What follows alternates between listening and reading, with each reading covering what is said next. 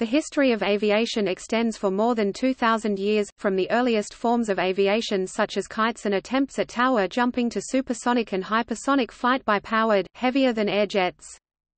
Kite flying in China dates back to several hundred years BC and slowly spread around the world. It is thought to be the earliest example of man-made flight. Leonardo da Vinci's 15th-century dream of flight found expression in several rational but unscientific designs, though he did not attempt to construct any of them. The discovery of hydrogen gas in the 18th century led to the invention of the hydrogen balloon, at almost exactly the same time that the Montgolfier brothers rediscovered the hot air balloon and began manned flights. Various theories in mechanics by physicists during the same period of time, notably fluid dynamics and Newton's laws of motion, led to the foundation of modern aerodynamics, most notably by Sir George Cayley. Balloons, both free-flying and tethered, began to be used for military purposes from the end of the 18th century, with the French government establishing balloon companies during the Revolution. The term aviation, noun of action from stem of Latin avis, bird, with suffix ation meaning action or progress, was coined in 1863 by French pioneer Guillaume-Joseph Gabriel de la Londelle (1812–1886) in Aviation ou navigation aérienne sans ballons. Experiments with gliders provided the groundwork for heavier-than-air craft, and by the early 20th century, advances in engine technology and aerodynamics made controlled, powered flight possible for the first time. The modern aeroplane with its characteristic tail was established by 1909, and from then on the history of the aeroplane became tied to the development of more and more powerful engines. The first great ships of the air were the rigid dirigible balloons pioneered by Ferdinand von Zeppelin, which soon became synonymous with airships and dominated long-distance flight until the 1930s, when large flying boats became popular. After World War II, the flying boats were in their turn replaced by land planes, and the new and immensely powerful jet engine revolutionized both air travel and military aviation. In the latter part of the 20th century, the advent of digital electronics produced great advances in flight instrumentation and fly-by-wire systems. The 21st century saw the large-scale use of pilotless drones for military, civilian and leisure use. With digital controls, inherently unstable aircraft such as flying wings became possible.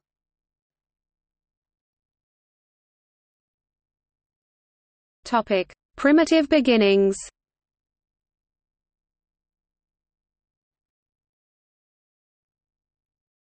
Topic: Tower jumping. From the earliest legends there have been stories of men strapping bird-like wings, stiffened cloaks or other devices to themselves and attempting to fly, typically by jumping off a tower. The Greek legend of Daedalus and Icarus is one of the earliest known, others originated from India, China and the European Middle Age.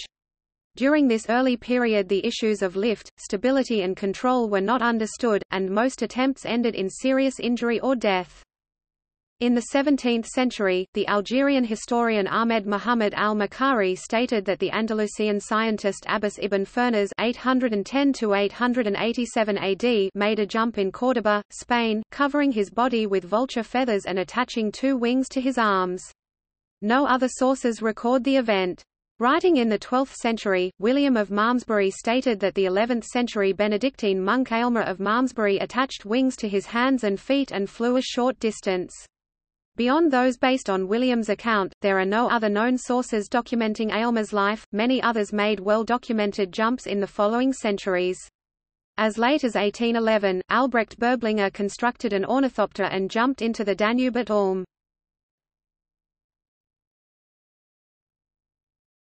Topic: Kites. The kite may have been the first form of man-made aircraft. It was invented in China possibly as far back as the 5th century BC by Mozi and Lu Ban Gongshu Ban. Later designs often emulated flying insects, birds, and other beasts, both real and mythical. Some were fitted with strings and whistles to make musical sounds while flying. Ancient and medieval Chinese sources describe kites being used to measure distances, test the wind, lift men, signal, and communicate and send messages. Kites spread from China around the world. After its introduction into India, the kite further evolved into the fighter kite, where an abrasive line is used to cut down other kites.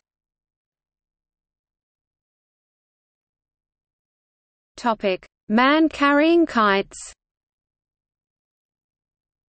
Man-carrying kites are believed to have been used extensively in ancient China, for both civil and military purposes and sometimes enforced as a punishment.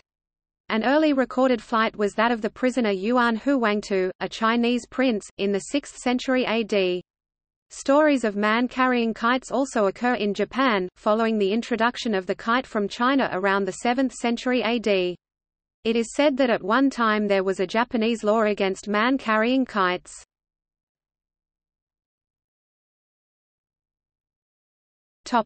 Rotor wings. The use of a rotor for vertical flight has existed since 400 BC in the form of the bamboo copter, an ancient Chinese toy. The similar moulinet à noix rotor on a nut appeared in Europe in the 14th century AD.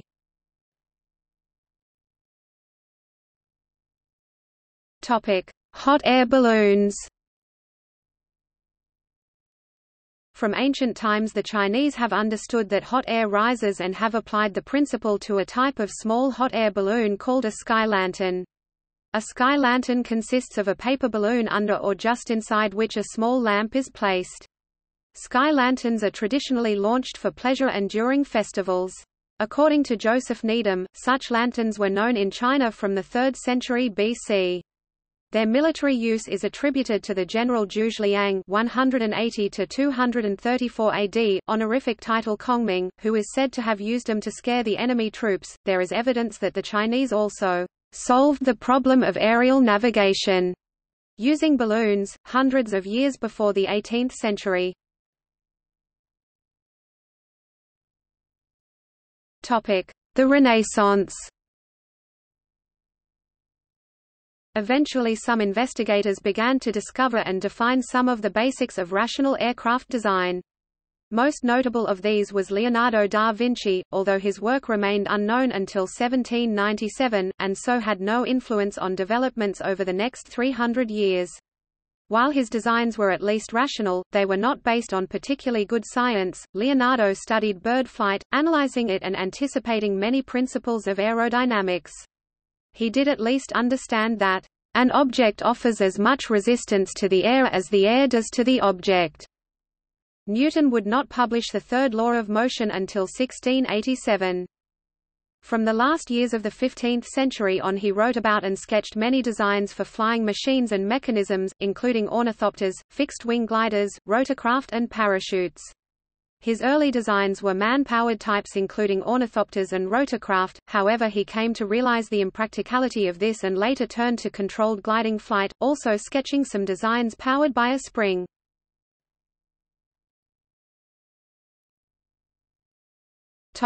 Lighter than air.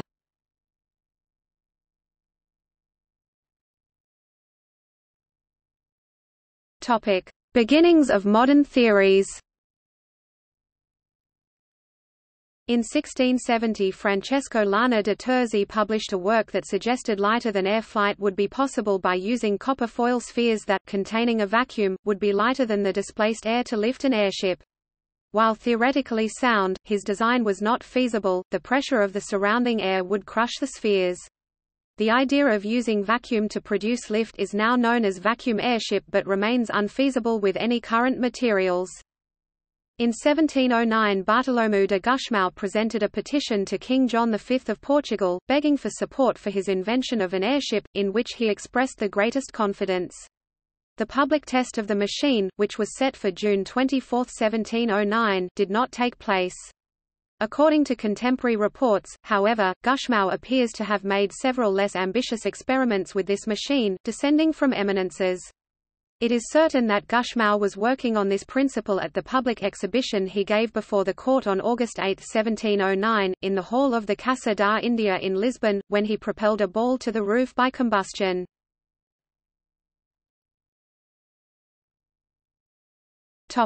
Balloons.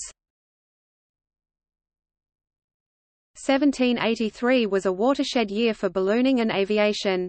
Between June 4 and December 1, 5 aviation firsts were achieved in France. On 4 June, the Montgolfier brothers demonstrated their unmanned hot air balloon at Annonay, France. On 27 August, Jacques Charles and the Robert brothers Les Frères Robert launched the world's first unmanned hydrogen-filled balloon, from the Champ de Mars, Paris. On 19 October, the Montgolfiers launched the first manned flight, a tethered balloon with humans on board, at the Folies Titan in Paris. The aviators were the scientist Jean-François Pilatre de Rosière, the manufacture manager Jean-Baptiste Réveillon, and Giroux de Villette. On 21 November, the Montgolfiers launched the first free flight with human passengers. King Louis XVI had originally decreed that condemned criminals would be the first pilots, but Jean-François Pilatre de Rosière, along with the Marquis François d'Arlanz, successfully petitioned for the honour. They drifted 8 kilometres (5.0 miles) in a balloon powered by a wood fire. On 1 December, Jacques Charles and the Nicolas Louis Robert launched their manned hydrogen balloon from the Jardin des Tuileries in Paris, as a crowd of 400,000 witnessed. They ascended to a height of about 1,800 feet (550 meters) 15 and landed at sunset in Nessels-la-Vallée after a flight of 2 hours and 5 minutes, covering 36 kilometers. After Robert alighted, Charles decided to ascend alone. This time he ascended rapidly to an altitude of about 9,800 feet (3,000 meters), where he saw the sun again, suffered extreme pain in his ears, and never flew again. Ballooning became a major rage in Europe in the late 18th century, providing the first detailed understanding of the relationship between altitude and the atmosphere. Non-steerable balloons were employed during the American Civil War by the Union Army Balloon Corps. The young Ferdinand von Zeppelin first flew as a balloon passenger with the Union Army of the Potomac in 1863. In the early 1900s, ballooning was a popular sport in Britain. These privately owned balloons usually used coal gas as the lifting gas. This has half the lifting power of hydrogen, so the balloons had to be larger. However, coal gas was far more readily available, and the local gas works sometimes provided a special lightweight formula for ballooning events.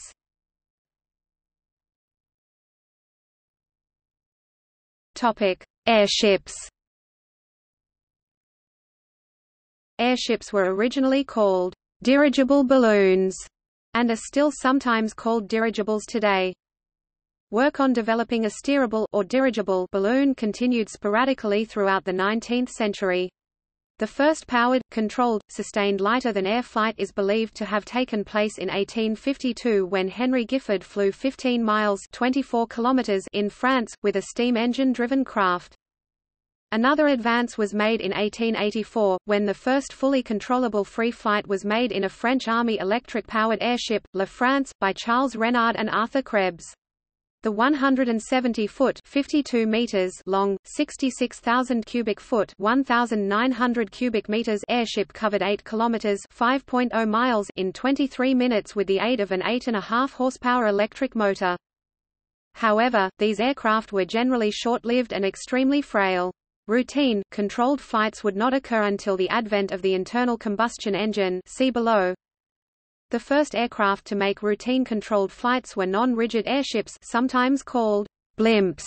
The most successful early pioneering pilot of this type of aircraft was the Brazilian Alberto Santos Dumont, who effectively combined a balloon with an internal combustion engine. On October 19, 1901, he flew his airship No. 6 over Paris from the Parc de Saint-Cloud around the Eiffel Tower and back in under 30 minutes to win the Deutsche de la Meurthe prize. Santos Dumont went on to design and build several aircraft. Subsequent controversy surrounding his and others' competing claims with regard to aircraft overshadowed his great contribution to the development of airships. At the same time that non-rigid airships were starting to have some success, the first successful rigid airships were also being developed. These would be far more capable than fixed-wing aircraft in terms of pure cargo carrying capacity for decades. Rigid airship design and advancement was pioneered by the German Count Ferdinand von Zeppelin. Construction of the first Zeppelin airship began in 1899 in a floating assembly hall on Lake Constance in the Bay of Mansell, Friedrichshafen. This was intended to ease the starting procedure, as the hall could easily be aligned with the wind. The prototype airship LZ-1 LZ-4 Luftschiff Zeppelin had a length of 128 meters (420 feet), was driven by two 10.6 kilowatts (14.2 horsepower) Daimler engines and balanced by moving a weight between its two nacelles.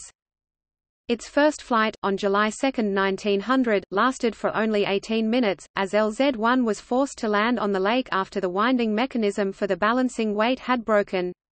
Upon repair, the technology proved its potential in subsequent flights, bettering the 6 meters per second speed attained by the French airship La France by 3 meters per second, but could not yet convince possible investors. It would be several years before the Count was able to raise enough funds for another try. Although airships were used in both World War I and II, and continue on a limited basis to this day, their development has been largely overshadowed by heavier-than-air craft.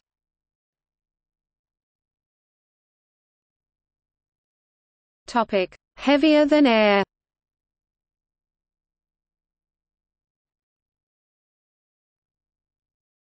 The 17th and 18th centuries. Italian inventor Tito Livio Burattini, invited by the Polish king Władysław IV to his court in Warsaw, built a model aircraft with 4 fixed glider wings in 1647. Described as 4 pairs of wings attached to an elaborate dragon, it was said to have successfully lifted a cat in 1648, but not Burattini himself. He promised that only the most minor injuries would result from landing the craft. His Dragon Volant is considered the most elaborate and sophisticated aeroplane to be built before the 19th century. The first published paper on aviation was Sketch of a Machine for Flying in the Air by Emanuel Swedenborg, published in 1716. This flying machine consisted of a light frame covered with strong canvas and provided with 2 large oars or wings moving on a horizontal axis, arranged so that the upstroke met with no resistance while the downstroke provided lifting power. Swedenborg knew that the machine would not fly, but suggested it as a start and was confident that the problem would be solved. He wrote, "It seems easier to talk of such a machine than to put it into actuality, for it requires greater force and less weight than exists in a human body. The science of mechanics might perhaps suggest a means, namely, a strong spiral spring. If these advantages and requisites are observed, perhaps in time to come someone might know how better to utilize our sketch and cause some addition to be made so as to accomplish that which we can only suggest. Yet there are sufficient proofs and examples from nature that such flights can take place without danger, although when the first trials are made you may have to pay for the experience, and not mind an arm or leg." Swedenborg would prove prescient in his observation that a method of powering of an aircraft was one of the critical problems to be overcome. On May 16, 1793, the Spanish inventor Diego Marin Aguilera managed to cross the river Arandilla in Coruna del Conde, Castile, flying 300 to 400 meters, with a flying machine.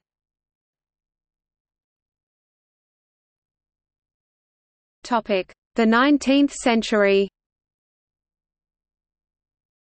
Balloon jumping replaced tower jumping, also demonstrating with typically fatal results that man-power and flapping wings were useless in achieving flight.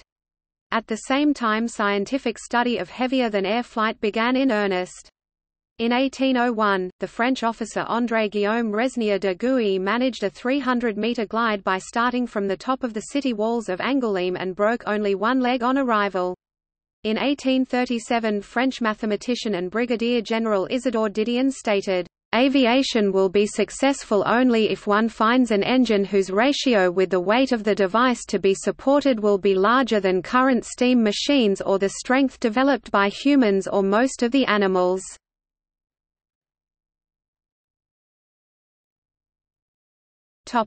Sir George Cayley and the first modern aircraft.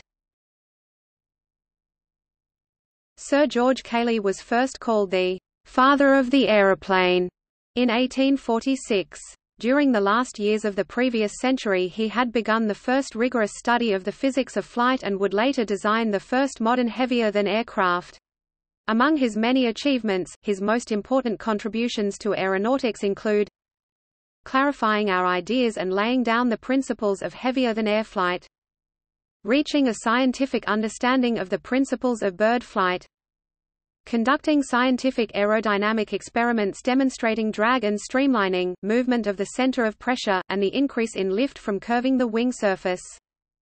Defining the modern aeroplane configuration comprising a fixed wing, fuselage and tail assembly. Demonstrations of manned, gliding flight. Setting out the principles of power-to-weight ratio in sustaining flight, Cayley's first innovation was to study the basic science of lift by adopting the whirling arm test rig for use in aircraft research and using simple aerodynamic models on the arm, rather than attempting to fly a model of a complete design. In 1799 he set down the concept of the modern aeroplane as a fixed-wing flying machine with separate systems for lift, propulsion, and control. In 1804 Cayley constructed a model glider which was the first modern heavier-than-air flying machine, having the layout of a conventional modern aircraft with an inclined wing towards the front and adjustable tail at the back with both tailplane and fin. A movable weight allowed adjustment of the model's center of gravity.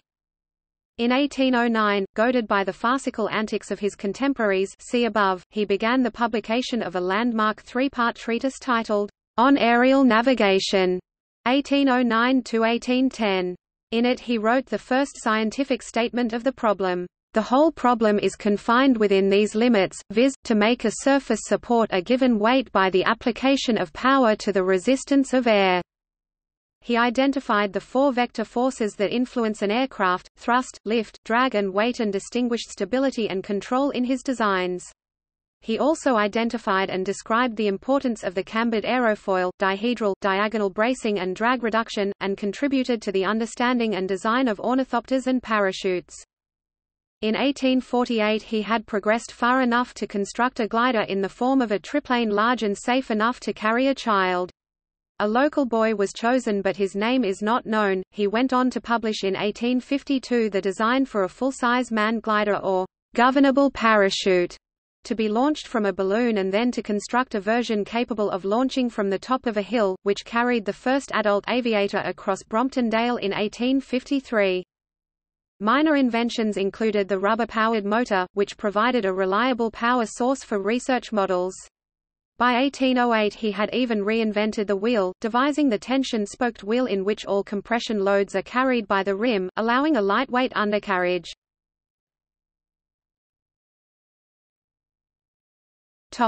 The Age of Steam. Drawing directly from Cayley's work, Henson's 1842 design for an aerial steam carriage broke new ground. Although only a design, it was the first in history for a propeller-driven fixed-wing aircraft. 1866 saw the founding of the Aeronautical Society of Great Britain, and 2 years later the world's first aeronautical exhibition was held at the Crystal Palace, London, where John Stringfellow was awarded a £100 prize for the steam engine with the best power-to-weight ratio. In 1848 Stringfellow achieved the first powered flight using an unmanned 10-feet wingspan steam-powered monoplane built in a disused lace factory in Chard, Somerset. Employing two contra-rotating propellers on the first attempt, made indoors, the machine flew 10 feet before becoming destabilized, damaging the craft. The second attempt was more successful, the machine leaving a guide wire to fly freely, achieving 30 yards of straight and level powered flight. Francis Herbert Wenham presented the first paper to the newly formed Aeronautical Society, later the Royal Aeronautical Society, on aerial locomotion. He advanced Cayley's work on cambered wings, making important findings. To test his ideas, from 1858 he had constructed several gliders, both manned and unmanned, and with up to 5 stacked wings. He realized that long, thin wings are better than bat-like ones because they have more leading edge for their area. Today this relationship is known as the aspect ratio of a wing. The latter part of the 19th century became a period of intense study, characterized by the gentlemen scientists, who represented most research efforts until the 20th century. Among them was the British scientist, philosopher and inventor Matthew Piers Watt Boulton, who studied lateral flight control and was the first to patent an aileron control system in 1868. In 1871 Wenham and Browning made the first wind tunnel. Meanwhile, the British advances had galvanized French researchers. In 1857 Félix du Temple proposed a monoplane with a tailplane and retractable undercarriage. Developing his ideas with a model powered first by clockwork and later by steam, he eventually achieved a short hop with a full-size manned craft in 1874. It achieved lift-off under its own power after launching from a ramp, glided for a short time and returned safely to the ground, making it the first successful powered glide in history. In 1865 Louis-Pierre Mouillard published an influential book The Empire of the Air, L'Empire de l'Air. In 1856, Frenchman Jean-Marie Le Bris made the first flight higher than his point of departure, by having his glider, l'Albatros artificial, pulled by a horse on a beach. He reportedly achieved a height of 100 meters, over a distance of 200 meters. Alphonse Pénaud, a Frenchman, advanced the theory of wing contours and aerodynamics and constructed successful models of aeroplanes, helicopters and ornithopters. In 1871 he flew the first aerodynamically stable fixed-wing aeroplane, a model monoplane he called the planophore, a distance of 40 meters (130 feet). Pénaud's model incorporated several of Cayley's discoveries, including the use of a tail, wing dihedral for inherent stability, and rubber power. The planophore also had longitudinal stability, being trimmed such that the tailplane was set at a smaller angle of incidence than the wings, an original and important contribution to the theory of aeronautics. Pénaud's later project for an amphibian aeroplane, although never built, incorporated other modern features. A tailless monoplane with a single vertical fin and twin tractor propellers, it also featured hinged rear elevator and rudder surfaces, retractable undercarriage and a fully enclosed, instrumented cockpit. Equally authoritative as a theorist was Pénaud's fellow countryman Victor Tayton. In 1879 he flew a model which, like Pénaud's project, was a monoplane with twin tractor propellers but also had a separate horizontal tail. It was powered by compressed air. Flown tethered to a pole, this was the first model to take off under its own power. In 1884 Alexandre Goupil published his work La locomotion aérienne, aerial locomotion, although the flying machine he later constructed failed to fly. In 1890 the French engineer Clement Ader completed the first of 3 steam-driven flying machines, the Éole. On October 9, 1890 Ader made an uncontrolled hop of around 50 meters (165 feet). This was the first manned airplane to take off under its own power. His Avion 3 of 1897, notable only for having twin steam engines, failed to fly. Ader would later claim success and was not debunked until 1910 when the French Army published its report on his attempt. Sir Hiram Maxim was an American engineer who had moved to England. He built his own whirling arm rig and wind tunnel, and constructed a large machine with a wingspan of 105 feet 32 meters, a length of 145 feet 44 meters, fore and aft horizontal surfaces and a crew of 3. Twin propellers were powered by 2 lightweight compound steam engines each delivering 180 horsepower 130 kilowatts. Overall weight was 8,000 pounds 3,600 kilograms.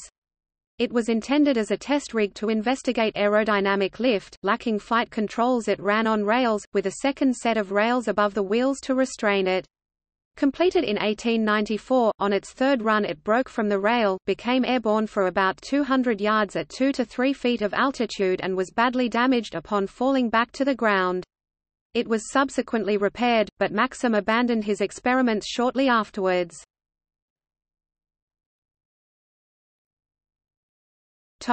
Learning to glide. In the last decade or so of the 19th century, a number of key figures were refining and defining the modern aeroplane.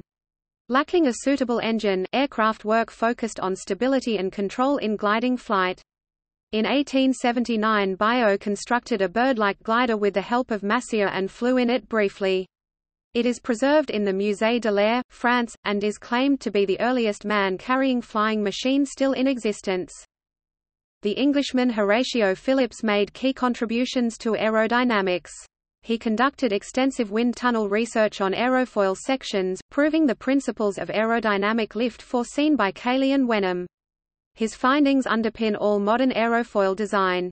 Between 1883 to 1886, the American John Joseph Montgomery developed a series of 3-man gliders, before conducting his own independent investigations into aerodynamics and circulation of lift. Otto Lilienthal became known as the glider king, or flying man, of Germany. He duplicated Wenham's work and greatly expanded on it in 1884, publishing his research in 1889 as Birdflight as the basis of aviation, Der Vogelflug als Grundlage der Fliegerkunst. He also produced a series of hang gliders, including bat wing, monoplane and biplane forms, such as the Derwitzer glider and normal soaring apparatus. Starting in 1891 he became the first person to make controlled untethered glides routinely, and the first to be photographed flying a heavier-than-air machine, stimulating interest around the world. He rigorously documented his work, including photographs, and for this reason is one of the best known of the early pioneers.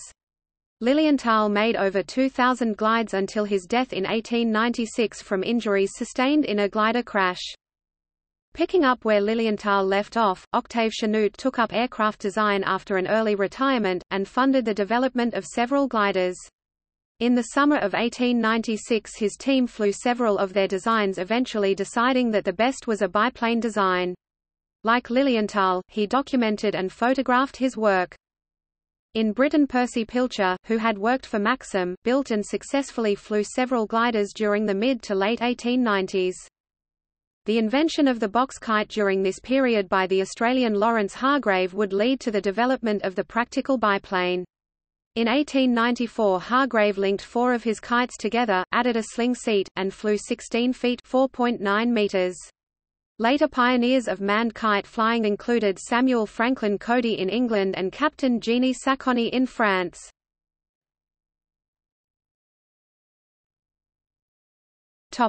Langley. After a distinguished career in astronomy and shortly before becoming secretary of the Smithsonian Institution, Samuel Pierpont Langley started a serious investigation into aerodynamics at what is today the University of Pittsburgh. In 1891 he published experiments in aerodynamics detailing his research, and then turned to building his designs. He hoped to achieve automatic aerodynamic stability, so he gave little consideration to in-flight control. On May 6, 1896, Langley's Aerodrome No. 5 made the first successful sustained flight of an unpiloted, engine-driven heavier-than-air craft of substantial size. It was launched from a spring-actuated catapult mounted on top of a houseboat on the Potomac River near Quantico, Virginia.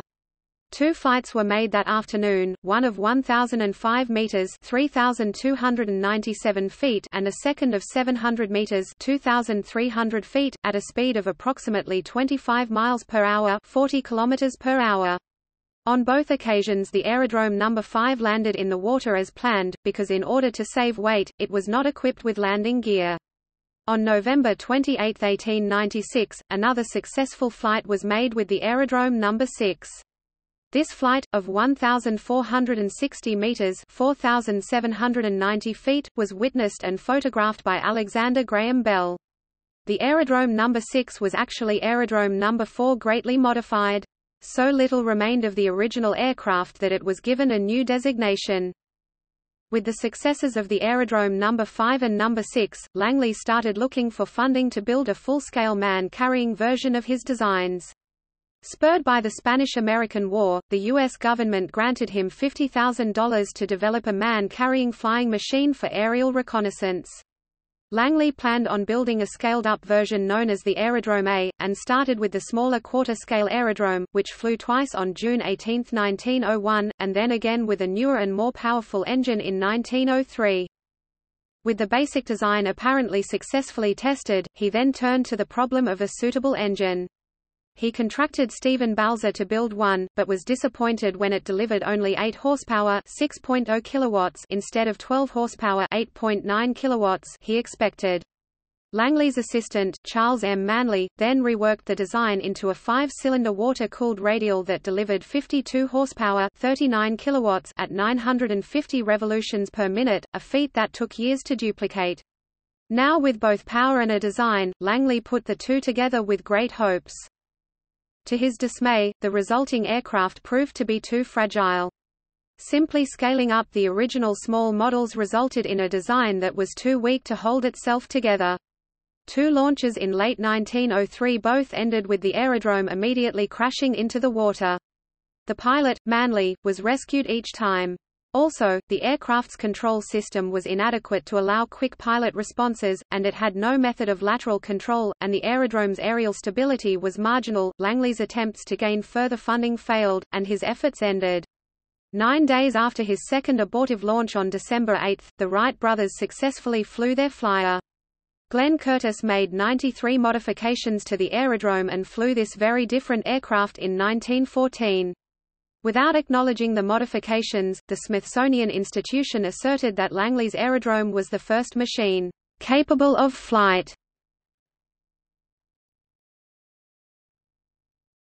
Topic: Whitehead. Gustav Wyckoff was a German who emigrated to the U.S., where he soon changed his name to Whitehead.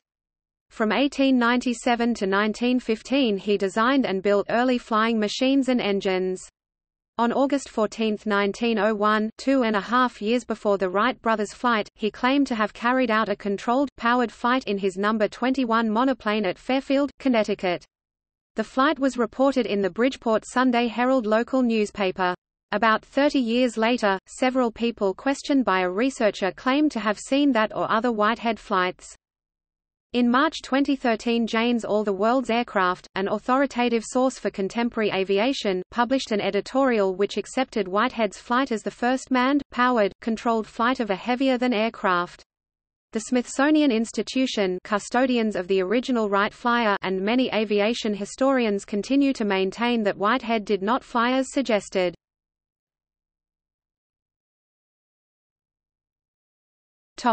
The Wright brothers. Using a methodological approach and concentrating on the controllability of the aircraft, the brothers built and tested a series of kite and glider designs from 1900 to 1902 before attempting to build a powered design. The gliders worked, but not as well as the Wrights had expected based on the experiments and writings of their 19th-century predecessors. Their first glider, launched in 1900, had only about half the lift they anticipated. Their second glider, built the following year, performed even more poorly. Rather than giving up, the Wrights constructed their own wind tunnel and created a number of sophisticated devices to measure lift and drag on the 200-wing designs they tested. As a result, the Wrights corrected earlier mistakes in calculations regarding drag and lift. Their testing and calculating produced a third glider with a higher aspect ratio and true 3-axis control. They flew it successfully hundreds of times in 1902, and it performed far better than the previous models. By using a rigorous system of experimentation, involving wind tunnel testing of airfoils and flight testing of full-size prototypes, the Wrights not only built a working aircraft, the Wright Flyer, but also helped advance the science of aeronautical engineering. The Wrights appear to be the first to make serious studied attempts to simultaneously solve the power and control problems. Both problems proved difficult, but they never lost interest. They solved the control problem by inventing wing warping for roll control, combined with simultaneous yaw control with a steerable rear rudder. Almost as an afterthought, they designed and built a low-powered internal combustion engine. They also designed and carved wooden propellers that were more efficient than any before, enabling them to gain adequate performance from their low engine power. Although wing warping as a means of lateral control was used only briefly during the early history of aviation, the principle of combining lateral control in combination with a rudder was a key advance in aircraft control. While many aviation pioneers appeared to leave safety largely to chance, the Wrights' design was greatly influenced by the need to teach themselves to fly without unreasonable risk to life and limb, by surviving crashes. This emphasis, as well as low engine power, was the reason for low flying speed and for taking off in a headwind. Performance, rather than safety, was the reason for the rear-heavy design, because the canard could not be highly loaded, anhedral wings were less affected by crosswinds and were consistent with the low yaw stability. According to the Smithsonian Institution and Fédération Aéronautique Internationale (FAI), the Wrights made the first sustained, controlled, powered heavier-than-air manned flight at Kill Devil Hills, North Carolina, 4 miles 8 kilometers south of Kitty Hawk, North Carolina on December 17, 1903. The first flight by Orville Wright, of 120 feet 37 meters in 12 seconds, was recorded in a famous photograph.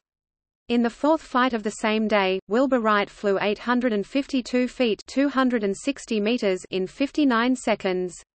The flights were witnessed by 3 coastal lifesaving crewmen, a local businessman, and a boy from the village, making these the first public flights and the first well-documented ones. Orville described the final flight of the day. The first few hundred feet were up and down, as before, but by the time 300 feet had been covered, the machine was under much better control. The course for the next 400 or 500 feet had but little undulation. However, when out about 800 feet the machine began pitching again, and, in one of its darts downward, struck the ground. The distance over the ground was measured to be 852 feet 260 meters. The time of the flight was 59 seconds. The frame supporting the front rudder was badly broken, but the main part of the machine was not injured at all. We estimated that the machine could be put in condition for flight again in about a day or two. Quote, "They flew only about 10 feet above the ground as a safety precaution, so they had little room to maneuver, and all 4 flights in the gusty winds ended in a bumpy and unintended landing." Modern analysis by Professor Fred E. C. Kulik and Henry R. Rex 1985 has demonstrated that the 1903 Wright Flyer was so unstable as to be almost unmanageable by anyone but the Wrights, who had trained themselves in the 1902 glider. The Wrights continued flying at Huffman Prairie near Dayton, Ohio in 1904–05. In May 1904 they introduced the Flyer II, a heavier and improved version of the original Flyer. On June 23, 1905 they first flew a third machine, the Flyer III. After a severe crash on 14 July 1905, they rebuilt the Flyer III and made important design changes. They almost doubled the size of the elevator and rudder and moved them about twice the distance from the wings. They added 2 fixed vertical vanes called blinkers between the elevators, and gave the wings a very slight dihedral. They disconnected the rudder from the wing warping control, and as in all future aircraft, placed it on a separate control handle. When flights resumed the results were immediate. The serious pitch instability that hampered Flyers I and II was significantly reduced, so repeated minor crashes were eliminated. Flights with the redesigned Flyer III started lasting over 10 minutes, then 20, then 30. Flyer III became the first practical aircraft, though without wheels and needing a launching device, flying consistently under full control and bringing its pilot back to the starting point safely and landing without damage. On 5 October 1905, Wilbur flew 24 miles 39 kilometers in 39 minutes 23 seconds. According to the April 1907 issue of the Scientific American magazine, the Wright brothers seemed to have the most advanced knowledge of heavier-than-air navigation at the time. However, the same magazine issue also claimed that no public flight had been made in the United States before its April 1907 issue. Hence, they devised the Scientific American Aeronautic Trophy in order to encourage the development of a heavier-than-air flying machine.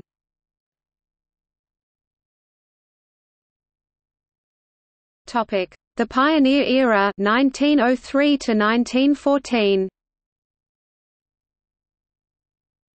This period saw the development of practical aeroplanes and airships and their early application, alongside balloons and kites, for private, sport and military use.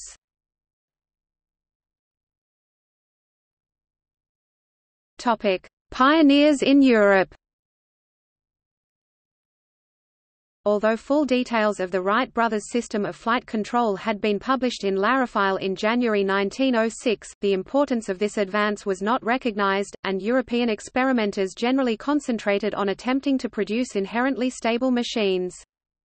Short-powered flights were performed in France by Romanian engineer Traian Vuia on March 18 and August 19, 1906 when he flew 12 and 24 meters, respectively, in a self-designed, fully self-propelled, fixed-wing aircraft, that possessed a fully wheeled undercarriage.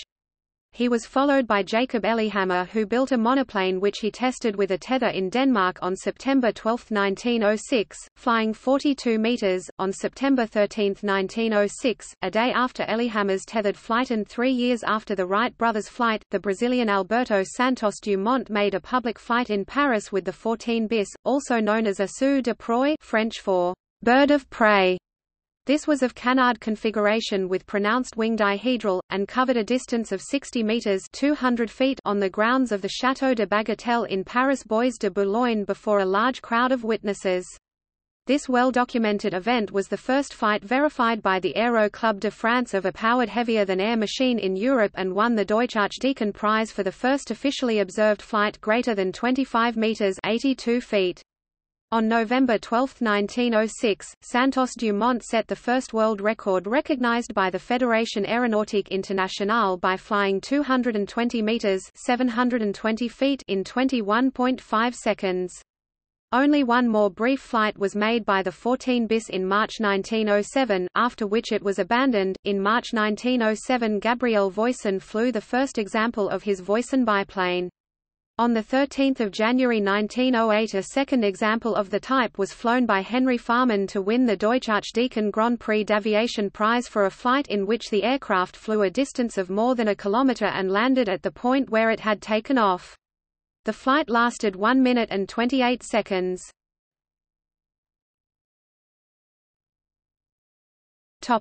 Flight as an established technology. Santos Dumont later added ailerons between the wings in an effort to gain more lateral stability. His final design, first flown in 1907, was the series of Demoiselle monoplanes NOS 19-22. The Demoiselle No. 19 could be constructed in only 15 days and became the world's first series production aircraft. The Demoiselle achieved 120 km per hour. The fuselage consisted of 3 specially reinforced bamboo booms. The pilot sat a seat between the main wheels of a conventional landing gear whose pair of wire-spoked mainwheels were located at the lower front of the airframe, with a tailskid halfway back beneath the rear fuselage structure. The Demoiselle was controlled in flight by a cruciform tail unit hinged on a form of universal joint at the aft end of the fuselage structure to function as elevator and rudder, with roll control provided through wing warping No. 20, with the wings only warping down. In 1908 Wilbur Wright traveled to Europe, and starting in August gave a series of flight demonstrations at Le Mans in France. The first demonstration, made on 8 August, attracted an audience including most of the major French aviation experimenters, who were astonished by the clear superiority of the Wright brothers' aircraft, particularly its ability to make tight controlled turns. The importance of using roll control in making turns was recognized by almost all the European experimenters. Henry Farman fitted ailerons to his Voisin biplane and shortly afterwards set up his own aircraft construction business, whose first product was the influential Farman 3 biplane. The following year saw the widespread recognition of powered flight as something other than the preserve of dreamers and eccentrics. On 25 July Louis Blériot won worldwide fame by winning a £1,000 prize offered by the British Daily Mail newspaper for a flight across the English Channel, and in August around 500,000 people, including the President of France Armand Fallières and David Lloyd George, attended one of the first aviation meetings, the Grand Semaine d'Aviation at Reims.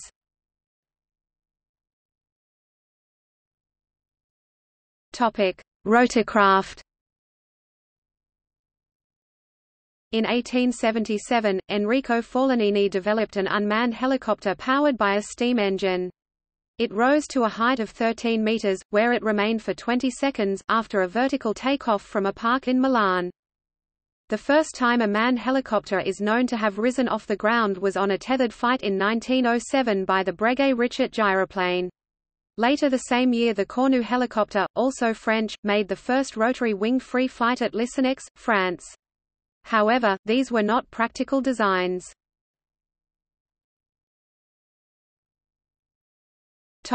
Military use. Almost as soon as they were invented, airplanes were used for military purposes. The first country to use them for military purposes was Italy, whose aircraft made reconnaissance, bombing and artillery correction flights in Libya during the Italian-Turkish War September 1911 to October 1912. The first mission, a reconnaissance, occurred on 23 October 1911. The first bombing mission was flown on 1 November 1911. Then Bulgaria followed this example. Its airplanes attacked and reconnoitred the Ottoman positions during the First Balkan War 1912–13. The first war to see major use of airplanes in offensive, defensive and reconnaissance capabilities was World War I. The Allies and Central Powers both used airplanes and airships extensively. While the concept of using the airplane as an offensive weapon was generally discounted before World War I, the idea of using it for photography was one that was not lost on any of the major forces. All of the major forces in Europe had light aircraft, typically derived from pre-war sporting designs, attached to their reconnaissance departments. Radio telephones were also being explored on airplanes, notably the -68 Seychelles rupees, as communication between pilots and ground commander grew more and more important.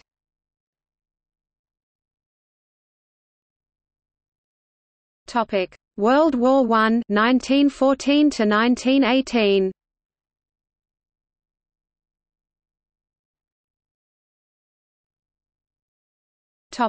Combat schemes. It was not long before aircraft were shooting at each other, but the lack of any sort of steady point for the gun was a problem. The French solved this problem when, in late 1914, Roland Garros attached a fixed machine gun to the front of his plane, but while Adolphe Pégoud would become known as the first ace, getting credit for 5 victories, before also becoming the first ace to die in action, it was German Luftstreitkraft Lieutenant Kurt Wintgens, who, on July 1, 1915, scored the very first aerial victory by a purpose-built fighter plane, with a synchronized machine gun. Aviators were styled as modern-day knights, doing individual combat with their enemies. Several pilots became famous for their air-to-air combat. The most well-known is Manfred von Richthofen, better known as the Red Baron, who shot down 80 planes in air-to-air combat with several different planes, the most celebrated of which was the Fokker Drive-I. On the Allied side, René Paul Fonck is credited with the most all-time victories at 75, even when later wars are considered. France, Britain, Germany and Italy were the leading manufacturers of fighter planes that saw action during the war, with German aviation technologist Hugo Junkers showing the way to the future through his pioneering use of all-metal aircraft from late 1915.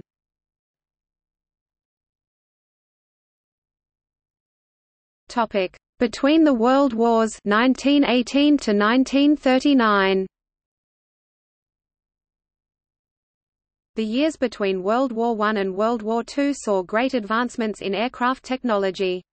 Airplanes evolved from low-powered biplanes made from wood and fabric to sleek, high-powered monoplanes made of aluminum, based primarily on the founding work of Hugo Junkers during the World War I period and its adoption by American designer William Bushnell Stout and Soviet designer Andrei Tupolev. The age of the great rigid airships came and went. The first successful rotorcraft appeared in the form of the autogyro, invented by Spanish engineer Juan de la Cieva and first flown in 1919. In this design, the rotor is not powered but is spun like a windmill by its passage through the air. A separate powerplant is used to propel the aircraft forwards. After World War I, experienced fighter pilots were eager to show off their skills. Many American pilots became barnstormers, flying into small towns across the country and showing off their flying abilities, as well as taking paying passengers for rides. Eventually the barnstormers grouped into more organized displays. Air shows sprang up around the country, with air races, acrobatic stunts, and feats of air superiority. The air races drove engine and airframe development. The Schneider Trophy, for example, led to a series of ever faster and sleeker monoplane designs culminating in the Supermarine S-6B. With pilots competing for cash prizes, there was an incentive to go faster. Amelia Earhart was perhaps the most famous of those on the barnstorming, airshow circuit. She was also the first female pilot to achieve records such as crossing of the Atlantic and Pacific Oceans. Other prizes, for distance and speed records, also drove development forwards. For example, on June 14, 1919, Captain John Alcock and Lieutenant Arthur Brown co-piloted a Vickers Vimy non-stop from St John's, Newfoundland to Clifton, Ireland, winning the £13,000 ($65,000) Northcliffe Prize. The first flight across the South Atlantic and the first aerial crossing using astronomical navigation, was made by the naval aviators Gago Coutinho and Sacadura Cabral in 1922, from Lisbon, Portugal, to Rio de Janeiro, Brazil, with only internal means of navigation, in an aircraft specifically fitted for himself with an artificial horizon for aeronautical use, an invention that revolutionized air navigation at the time. Gago Coutinho invented a type of sextant incorporating two spirit levels to provide an artificial horizon. 5 years later, Charles Lindbergh took the Orteig Prize of $25,000 for the first solo nonstop crossing of the Atlantic. Months after Lindbergh, Paul Redfern was the first to solo the Caribbean Sea and was last seen flying over Venezuela. Australian Sir Charles Kingsford Smith was the first to fly across the larger Pacific Ocean in the Southern Cross. His crew left Oakland, California to make the first trans-Pacific flight to Australia in 3 stages. The first, from Oakland to Hawaii, was 2,400 miles, took 27 hours 25 minutes and was uneventful. They then flew to Suva, Fiji 3,100 miles away, taking 34 hours 30 minutes. This was the toughest part of the journey as they flew through a massive lightning storm near the equator. They then flew on to Brisbane in 20 hours, where they landed on 9 June 1928 after approximately 7,400 miles total flight.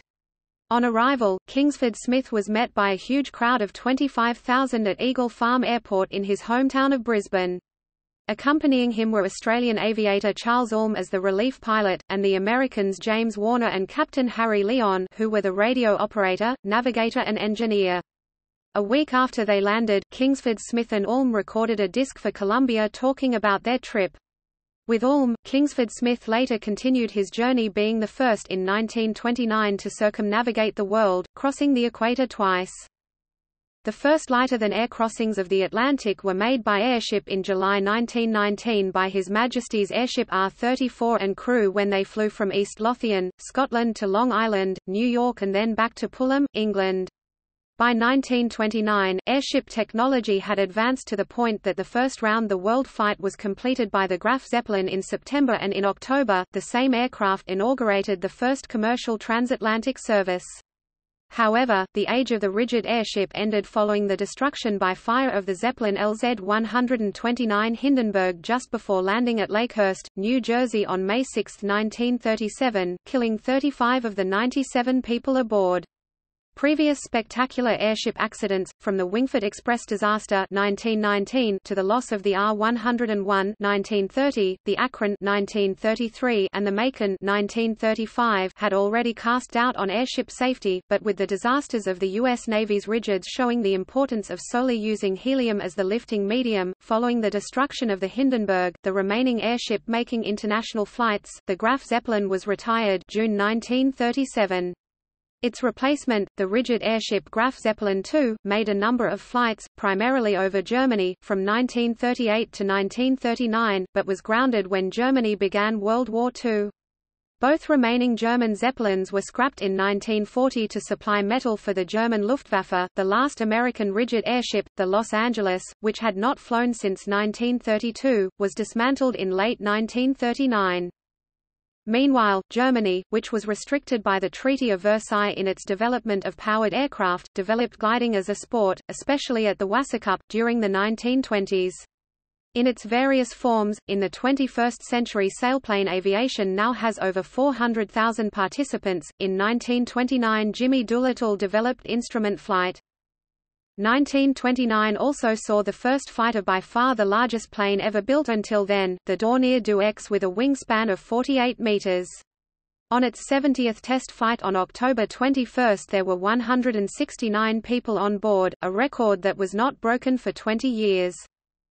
Less than a decade after the development of the first practical rotorcraft of any type with the autogyro, in the Soviet Union, Boris N. Yuriev and Alexei M. Cheremukhin, two aeronautical engineers working at the Centralny Aerogidrodynamicheski Institute, constructed and flew the Zagi 1EA single-rotor helicopter, which used an open tubing framework, a four-blade main rotor, and twin sets of 1.8-meter (5.9 feet) diameter anti-torque rotors, one set of two at the nose and one set of two at the tail. Powered by two M2 powerplants, uprated copies of the Gnome monosoupape rotary radial engine of World War I, the Zagi 1EA made several successful low-altitude flights. By 14 August 1932, Cheremukhin managed to get the 1EA up to an unofficial altitude of 605 meters (1,985 feet) with what is likely to be the first successful single-lift rotor helicopter design ever tested and flown. Only 5 years after the German Dornier Du X had flown, Tupolev designed the largest aircraft of the 1930s era, the Maxim Gorky in the Soviet Union by 1934, as the largest aircraft ever built using the Junkers methods of metal aircraft construction. In the 1930s, development of the jet engine began in Germany and in Britain. Both countries would go on to develop jet aircraft by the end of World War II.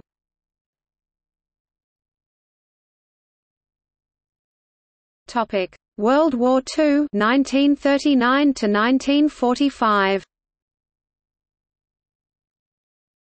World War II saw a great increase in the pace of development and production, not only of aircraft but also the associated flight-based weapon delivery systems. Air combat tactics and doctrines took advantage. Large-scale strategic bombing campaigns were launched, fighter escorts introduced, and the more flexible aircraft and weapons allowed precise attacks on small targets with dive bombers, fighter bombers, and ground attack aircraft. New technologies like radar also allowed more coordinated and controlled deployment of air defense. The first jet aircraft to fly was the Heinkel He 178 Germany, flown by Erich Warsitz in 1939, followed by the world's first operational jet aircraft, the Me 262, in July 1942, and world's first jet-powered bomber, the Arado R-234, in June 1943. British developments, like the Gloucester Meteor, followed afterwards, but saw only brief use in World War II. The first cruise missile V1, the first ballistic missile V2, the first and to date only operational rocket-powered combat aircraft Me 163, with attained velocities of up to 1,130 km per hour (700 miles per hour) in test flights, and the first vertical takeoff manned point defense interceptor, the Bachem Bar 349 Natter, were also developed by Germany. However, jet and rocket aircraft had only limited impact due to their late introduction, fuel shortages, the lack of experienced pilots and the declining war industry of Germany. Not only airplanes, but also helicopters saw rapid development in the Second World War, with the introduction of the Fock-Achgelis FA-223, the Flettner Florida 282 Syncropter in 1941 in Germany and the Sikorsky R-4 in 1942 in the USA.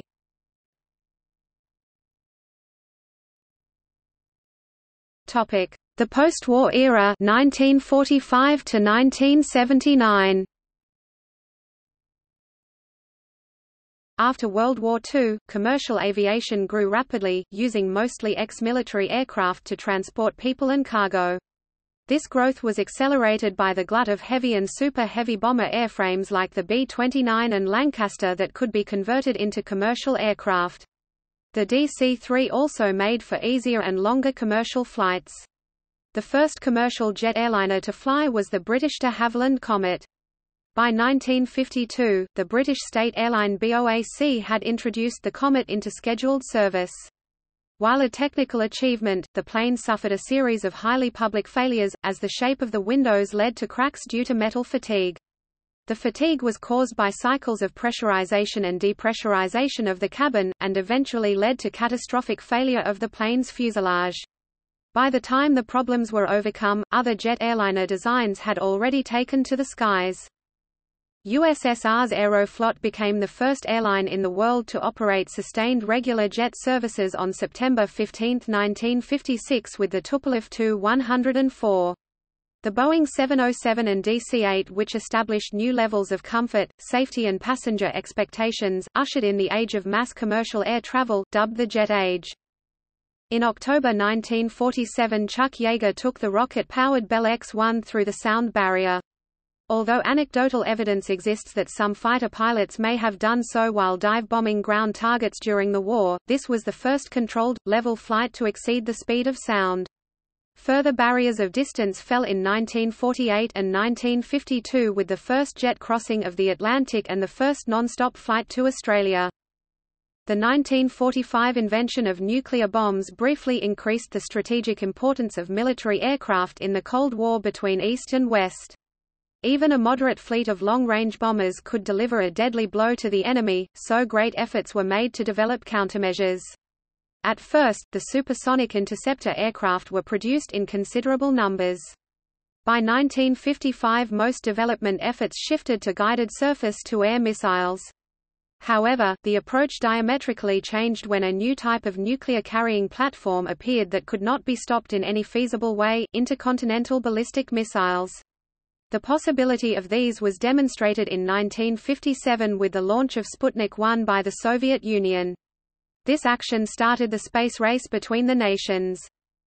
In 1961, the sky was no longer the limit for manned flight, as Yuri Gagarin orbited once around the planet within 108 minutes, and then used the descent module of Vostok I to safely re-enter the atmosphere and reduce speed from Mach 25 using friction and converting the kinetic energy of the velocity into heat.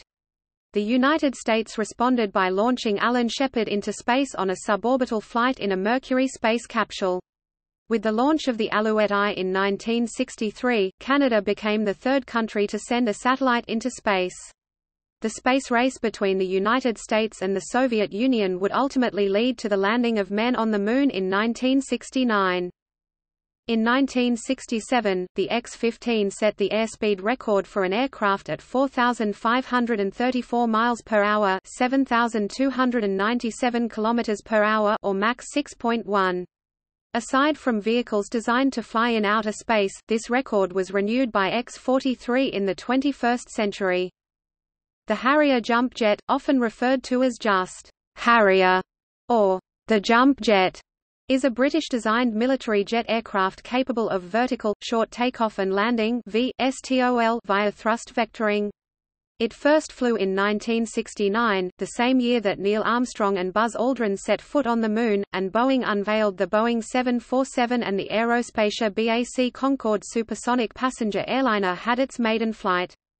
The Boeing 747 was the largest commercial passenger aircraft ever to fly, and still carries millions of passengers each year, though it has been superseded by the Airbus A380, which is capable of carrying up to 853 passengers. In 1975 Aeroflot started regular service on the Tu-144, the first supersonic passenger plane.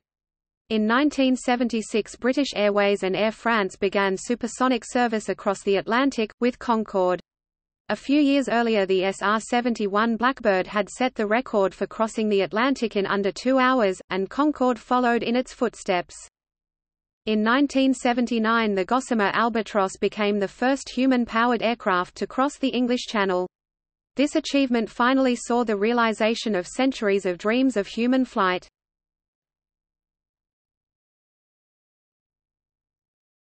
The Digital Age 1980–present. The last quarter of the 20th century saw a change of emphasis. No longer was revolutionary progress made in flight speeds, distances and materials technology. This part of the century instead saw the spreading of the digital revolution both in flight avionics and in aircraft design and manufacturing techniques. In 1986 Dick Rutan and Gina Yeager flew an aircraft, the Rutan Voyager, around the world unrefueled, and without landing. In 1999 Bertrand Piccard became the first person to circle the Earth in a balloon. Digital fly-by-wire systems allow an aircraft to be designed with relaxed static stability. Initially used to increase the maneuverability of military aircraft such as the General Dynamics F-16 Fighting Falcon, this is now being used to reduce drag on commercial airliners. The U.S. Centennial of Flight Commission was established in 1999 to encourage the broadest national and international participation in the celebration of 100 years of powered flight. It publicized and encouraged a number of programs, projects and events intended to educate people about the history of aviation.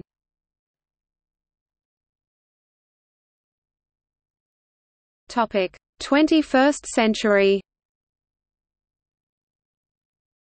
21st century aviation has seen increasing interest in fuel savings and fuel diversification, as well as low-cost airlines and facilities. Additionally, much of the developing world that did not have good access to air transport has been steadily adding aircraft and facilities, though severe congestion remains a problem in many up-and-coming nations. 20,000 city pairs are served by commercial aviation, up from less than 10,000 as recently as 1996. There appears to be newfound interest in returning to the supersonic era, whereby waning demand and bureaucratic hurdles in the turn of the 20th century made flights unprofitable, as well as the final commercial stoppage of the Concorde due to a fatal accident. In the beginning of the 21st century, digital technology allowed subsonic military aviation to begin eliminating the pilot in favor of remotely operated or completely autonomous unmanned aerial vehicles (UAVs). In April 2001, the unmanned aircraft Global Hawk flew from Edwards AFB in the US to Australia non-stop and unrefueled.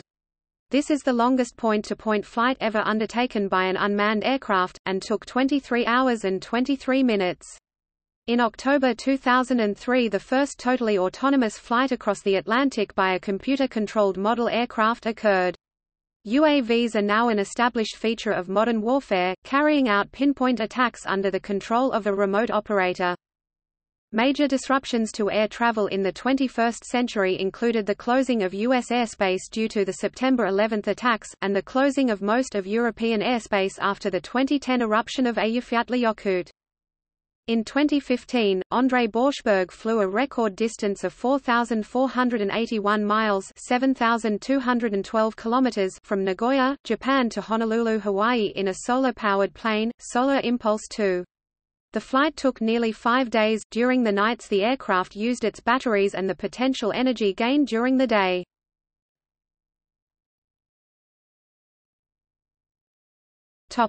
See also: